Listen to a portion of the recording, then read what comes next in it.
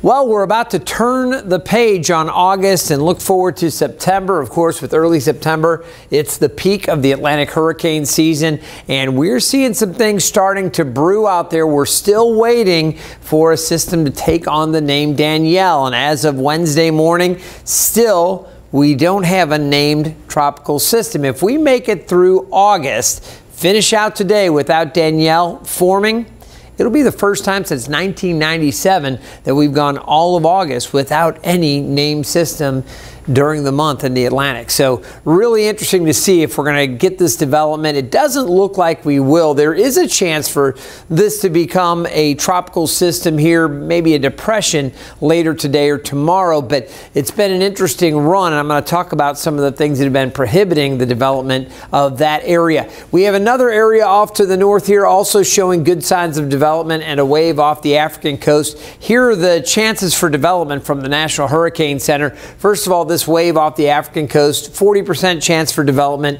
in the next 48 hours, 50% over the next 3 to 5 days. So there is a pretty good chance that's going to develop. This would most likely kind of form out in this area and should eventually get swept up to the north. Obviously, with this one so far north and already off to the east, this is not a threat to the U.S. It would carry off to the east-northeast. But this area obviously bears closer watching. A 60% chance for development within the next 48 hours and then an 80% chance.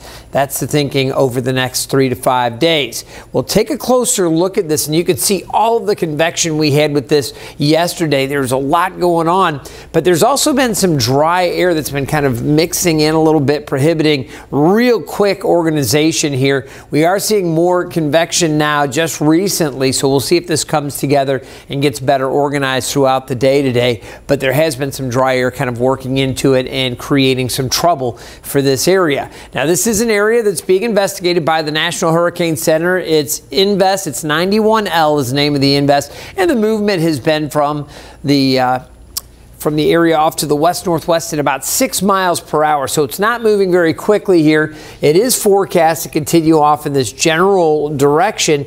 And then some of the models carry it with more of a northerly turn. Others keep it a little farther south. I want to show you the general outlooks with the global models. And again, I just had, basically there's two different types of thinking with this.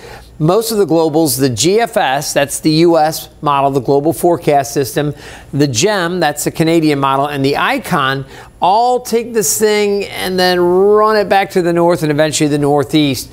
Again, putting it closer to Bermuda, but some of the models not even making it to Bermuda.